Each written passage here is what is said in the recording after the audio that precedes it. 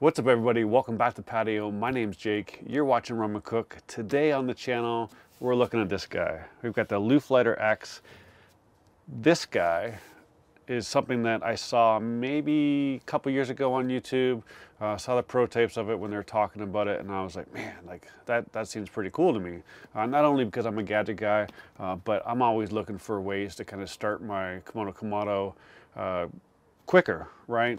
You know, lots of people ask me, hey, you know, why do you have so many grills? Well, you know, it gives me some flexibility and some different cooking techniques I can use. But, you know, during the week, I don't use my Kamado. It's just too much to start up and get going, and then it takes a little while to cool down. I don't get home from work until 6:30. I live in a suit all day, so I like to be able to turn on the pellet grill, set the temperature, go upstairs, take off my suit, get changed, pour myself a rum and Coke, and just let it get started. So it's a lot less work. You know, on the natural gas one, I'm cooking wings or burgers, rotisserie, sausages, you know, stuff that's easy to do during the week, and especially during the winter, it gets up to temperature really quick, so I can knock out things that way. But my Kamado is my go-to on the weekend when I've got time to prep it and cook on it. I mean, it cooks amazing food, and just the versatility of it, from a hot smoke, cold smoke, an oven, a grill, pizza oven. I mean, it can just do everything for me, and it turns out some phenomenal food. So, you know, the weekends is my go-to, but I'm hoping having something like this, maybe I'll break it out during the week a little bit more often. But I'm excited to look at it. Now, this guy is what they call a Gen 2. So I had the first one in September, and maybe it was October. I used it a few times, had a couple issues with it. It looked like electronics just were not quite working properly. It would turn on and turn off sometimes. And, you know, I talked to them about it. And although I did use it maybe 5 times to get some things started, including my fire bit, but I just, you know, it was clear that I had a defective unit. So I talked to them, and they said, hey, you know, we'll replace it, no problem. But we do have a Gen 2 coming out. Maybe you want to wait from that. The only problem is that I had to wait 6 months for it, and just due to COVID and things that were going on. So I was like, you know what, it's fine. I'll wait for Gen 2, and here we are. So I just took the lid off of it. We've got a quick warning about not leaving it unattended while it's going. A quick start guide, a full owner's manual, and then it looks like a product guide, right? So stuff that we don't need to look at right now. I did pull this guy out just to get it charged, so I could use it right away, but other than that, I haven't played with it. So we've got the unit itself. All right, here's what we look like. Got a couple different buttons. Underneath here, there's a power button. Up top, this is your button to start it, to get it going up to temperature. And when you use this button, it'll start at a very low fan speed, and you touch it to the charcoal, and then as the tip gets hot and the charcoal gets hot, it will increase fan speed. And then here you've got a blower mode where you can just, if you just want to stoke the fire, you can hit this and it'll turn the fan on high, and that'll just help you get it started quicker. I think, yeah. All right, so it's got a metal sheath on it here. I want to say that they changed this as well in Gen 2. I'm not sure what they changed about it, but I seem to recall that that was something that was changed. We've got our battery here. Now the battery is supposed to last up to 10 usages, so we'll try that. You know, I'm going to show you how this thing works. We're going to do a startup, and then I'll do a review video down the road. But essentially, you've got a button here. It's got a little, I don't know if you're going to be able to see that, but this guy moves up and down here, and it hooks on this key. Get her locked into place. Right here we've got a charge indicator, so when I hit that button, we're all lit up, all 4 bars, so we know it's fully charged. I did this, I think it takes 2 or 3 hours to charge. Honestly, I didn't look it up. I just kind of charged it last week, and it's been sitting there waiting for me to do it. The charger itself looks like that. And really, you can just put it wherever you want. You don't have to have the top on. You know, you can take this off and just charge the battery if you want. But I charged the whole thing the way it was. And then It has a cord here that you can pull out and plug in. So pretty easy to use. Before we put it on some charcoal, let's give you kind of a quick thing here. We've got an on and off button, which will push and hold for 3 seconds underneath. Now all of our lights are white, and if I was to start it right now, I would hit this button here, and you can hear it go up the temperature. It's also red, and almost instantly we've got some heat. And if I need to use the blower, blowing a fair amount of air there. But that's not too bad. I mean, that's all there is to it. It's pretty simple to use. Let's see how it starts. Now, as you can see here, we've got a full bed of charcoal. Now, what I'm going to be doing today is I'm going to be cooking a couple different things. But first, I'm going to smoke some chicken, and I'm only going to want, this part cold. So what I've done here is I've got some smaller pieces here. The one thing they tell you is don't, use it on a huge piece. It'll get started, but it works a lot better if you can find some smaller pieces. I happen to be near the end of a bag. As you can tell, that bag was probably dropped a few times, probably mostly by me.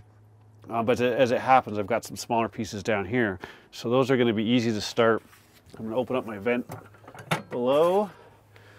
We're going to turn our guy back on until we get our white light. And now what you want to do here is we want to touch this end to our charcoal.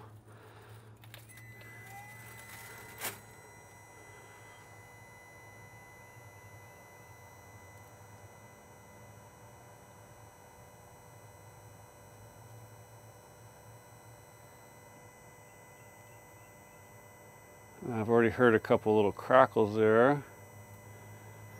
I can smell it.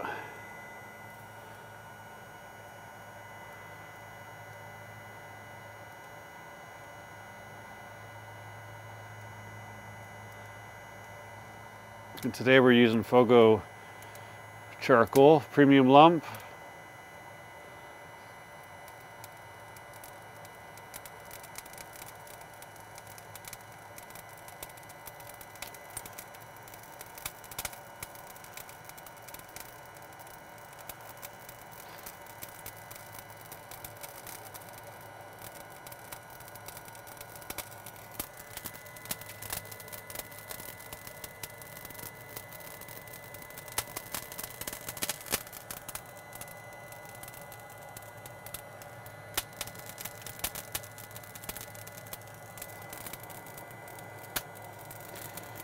And now everything's going, so we can move it away. I've actually held it a little too long.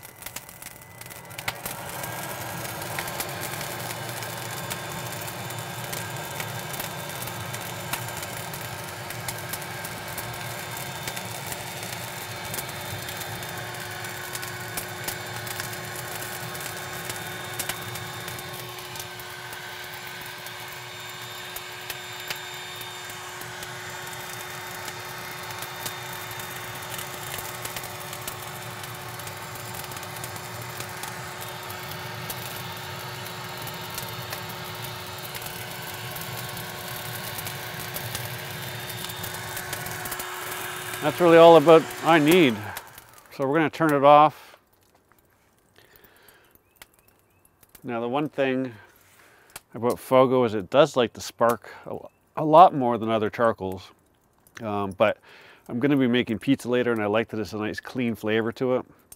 So sometimes you got to deal, excuse me, sometimes you got to deal with the sparking a little bit. Now if you wanted to, let's say you didn't have it going enough, we just turn it on, and now we can put it on high right away.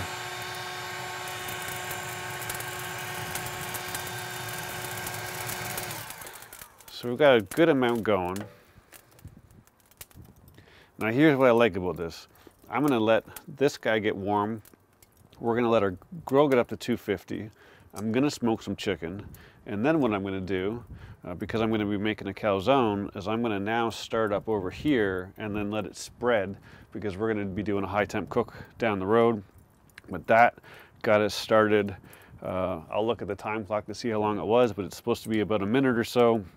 And you know, we've got a good bed of charcoal started. Well, that was super simple. Let's give this a close.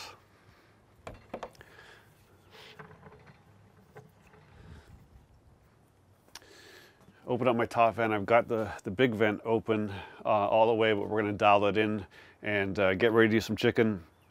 Initial impressions, number one, I should tell you, this is not sponsored. I paid 100% for this, so you know, there's no bias here. This is just my initial first impression. So far, so good. I am going to play with this a lot over the next few months and then do a full review on it and let you know my impressions. But you know, right away, this lit quicker than the Generation 1 did, and you know, I can hear the charcoal start to crack a little bit pretty quickly. I want to say that the fan took a little longer in the slow mode, so maybe to dry some extra heat in there before it revved up, which is good. I mean, it started pretty good. I'm pretty happy with it. Now, Fogo is known, their charcoal is great charcoal, but it does spark. Since I always use the starter cubes, I've never really noticed it that much. You know, obviously I've heard it spark and things like that, but until you're blowing on it with something like this, or a torch or anything, you really don't notice as much. Now, James from Smoking Dad Barbecue, he's done some interesting experiments with charcoal and shared some feedback. If you're not aware of his channel, he's a Komodo Joe guy. So we share that. I came from the Komodo Joe world before I got my Komodo Kamado, and you know, he does some great experiments. So I recommend you checking out his channel. Right now, he's been playing with the Komodo Joe pellet grill and their charcoal grill, right? Competitors to the Weber kettle grill and the Yoder. I've definitely got some opinions on that, and I will be doing a dedicated video on the Komodo Joe pellet grill versus the Yoder and Traeger, because I obviously have some experience with that. I owned one of those before. So if you're interested in that, don't forget to subscribe. But thanks as always for watching. We'll be doing more videos soon. I'm getting ready to do some smoked chicken, because I'm going to show you how to do some smoked chicken nachos. Could it be any better? Anyhow, so far it looks so good. It's only the first start with it. I'll keep you posted. Don't forget to subscribe. Thanks for watching. If you liked the video, please give it a thumbs up. I'll see you soon.